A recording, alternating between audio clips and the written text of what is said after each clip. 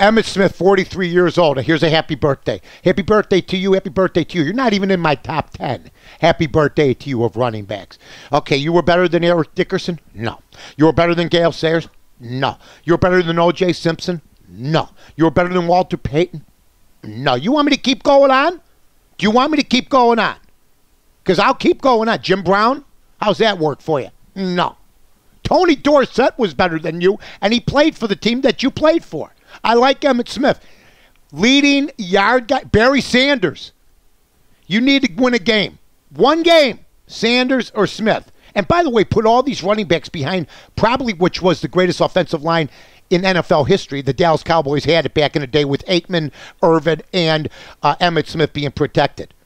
So, I mean, I don't know. Anybody that has Emmitt Smith in the top three, well, to put it in the words of Sam Ball, don't know all that much about the game. I'm just saying, brought to you by the fine folks at the Village of Rosemont.